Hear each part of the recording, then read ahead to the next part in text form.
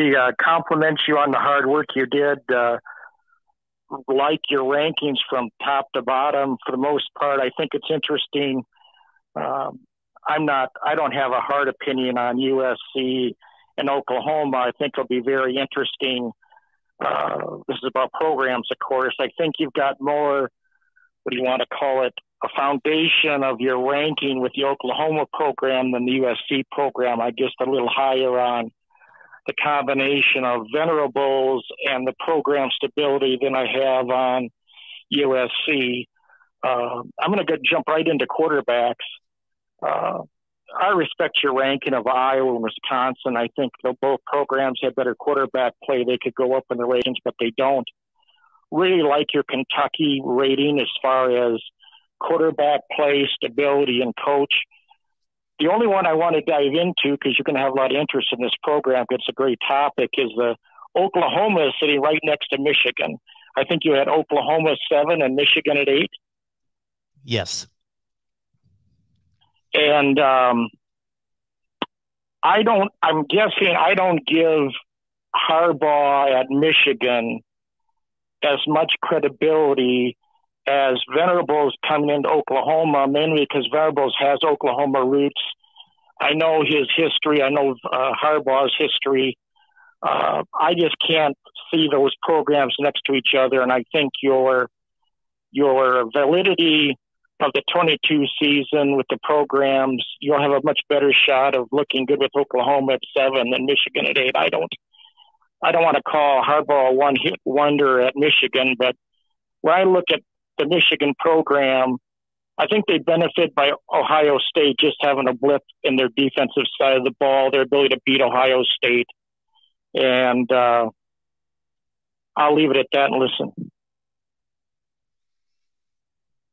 Well, I basically ranked all the programs where I believed that they belonged. I think Michigan had a slightly better football team this past season than Oklahoma, and they brought in a recruiting class that was a couple notches higher than Oklahoma's in 2022. So despite the coaching circus on display for the past 6 weeks, Michigan still out-recruited Oklahoma coming off a season in which they were better than Oklahoma.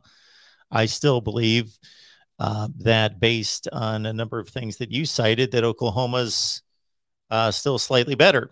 Thus the 7 versus 8 ranking. How close were you to dropping Michigan a little lower than 8? Oh, yeah. But you got to look at the teams that I had just below them. Like there are a few programs that have, so you've got your programs that are elite. Okay. There's only 4 or 5. And then you've got your programs that you just cited, like Kentucky, Iowa, Wisconsin, that are rock solid, steady, and we pretty much can predict where they're going to be year to year. And then somewhere in between, you've got a lot of programs that have a lot of enormous pluses, but they've not been performing.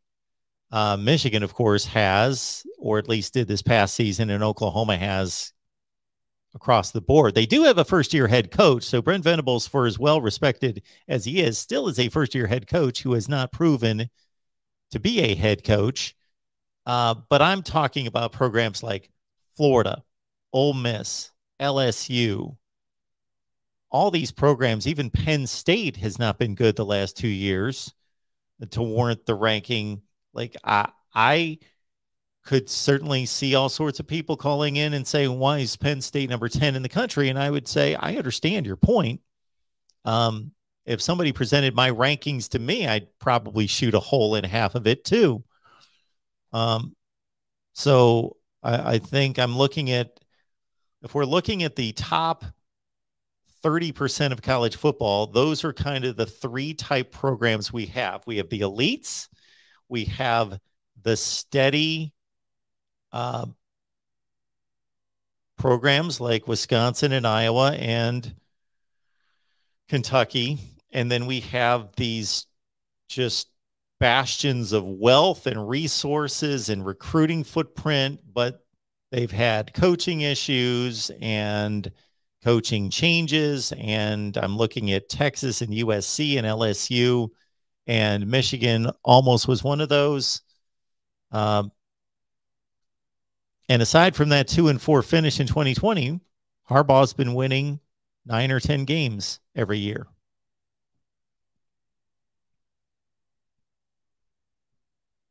Who do you have? Could you repeat your number 11, number 10, and number 9 team? So at I've got, after Michigan at 8, Oregon 9, Penn State 10, Wisconsin 11, Kentucky 12. I could move some teams around between 8 and 12, and I just can't give program stability at Michigan, give them the lift that I think you may have or may not have given for 1 year with the status of the program 12 months ago versus now. I can move those teams, or I can put Michigan right with Kentucky, even below or above them. That's the only one that I have any strong feelings of your rankings. And I'm an Iowa graduate, so I think you got Iowa right.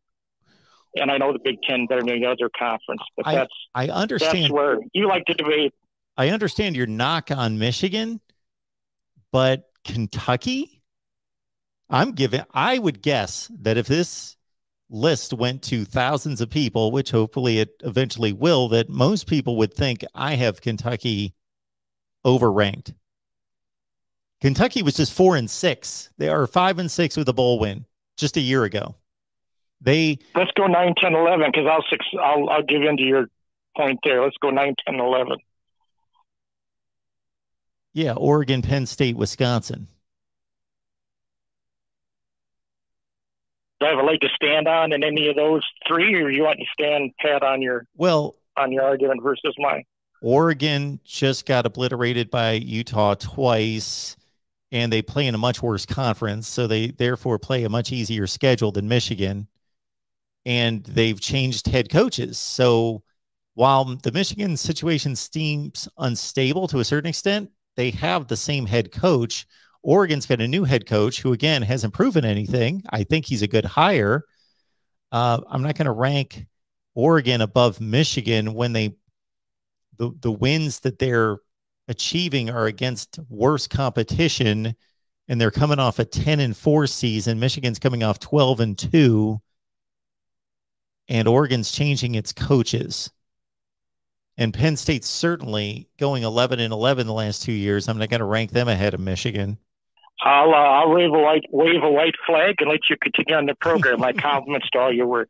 Well, I appreciate it. You don't need to do that. That's for sure. That's why I'm here, to take some shots. And I want to hear from everyone, because I have never pretended any kind of rankings that I come up with to be perfect. Just sensical.